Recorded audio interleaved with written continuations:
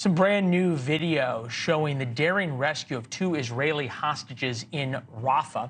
IDF troops broke the hostages out of a building in Gaza before loading them onto a helicopter and flying them to safety.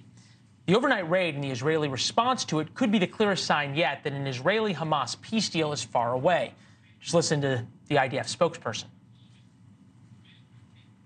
We have a moral obligation to bring all our hostages home.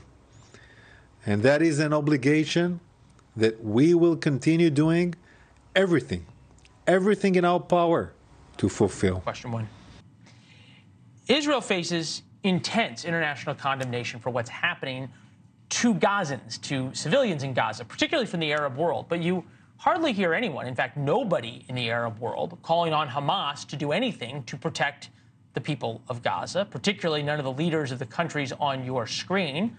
All of them profess to stand with the Palestinians, yet none have said Hamas should surrender, stand down, in order to save the civilians in Gaza. That was also the case today when President Biden met with the King of Jordan at the White House.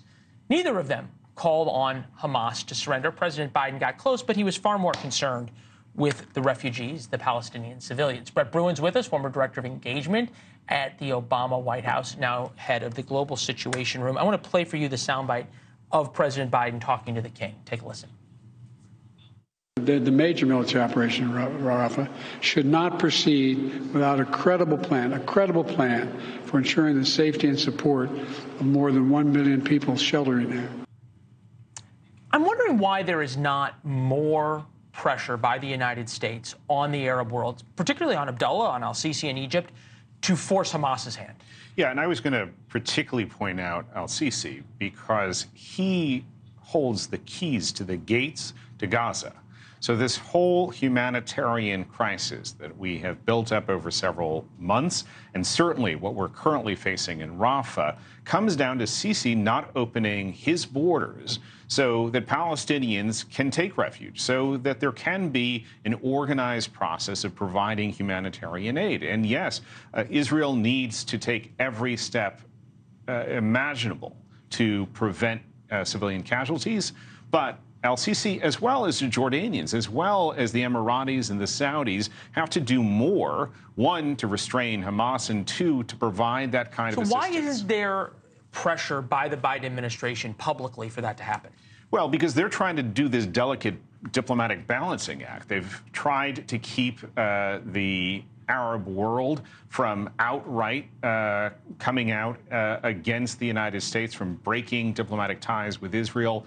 But at the same time, they're not just getting enough from these Arab leaders, and that's the problem. And I think it's been, and we've talked often about the negotiation tactics that the Biden administration uses, whether it's on Venezuela, whether it's on China, whether it's on some of these other countries where they seem to cede half of the territory before they've even begun to press them. And here again, I think there is more that we can be asking of the Arab world.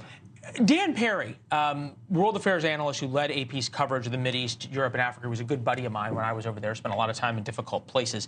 Here was him on Israeli television. Take a listen.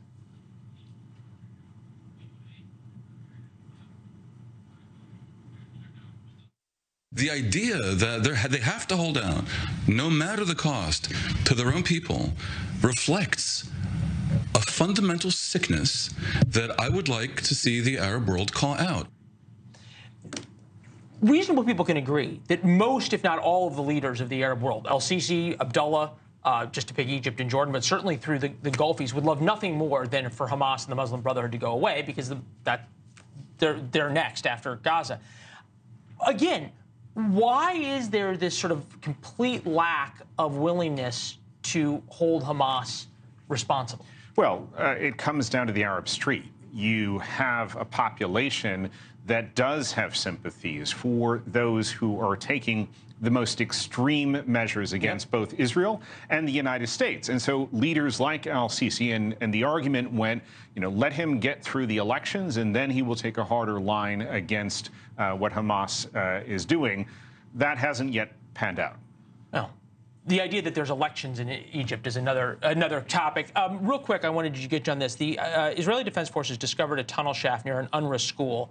Huge terrorist tunnel beneath UNRWA's, that's the United Nations Refugee Works Agency in Gaza.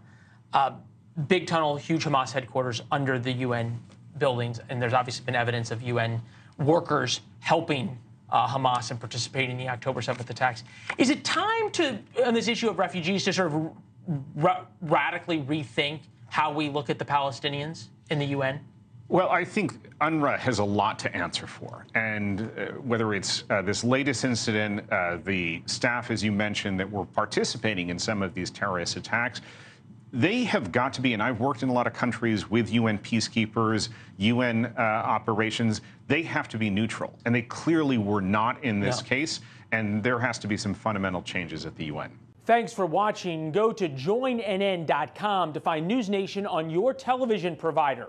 And don't forget to click the red subscribe button below to get more of NewsNation's fact-driven, unbiased coverage.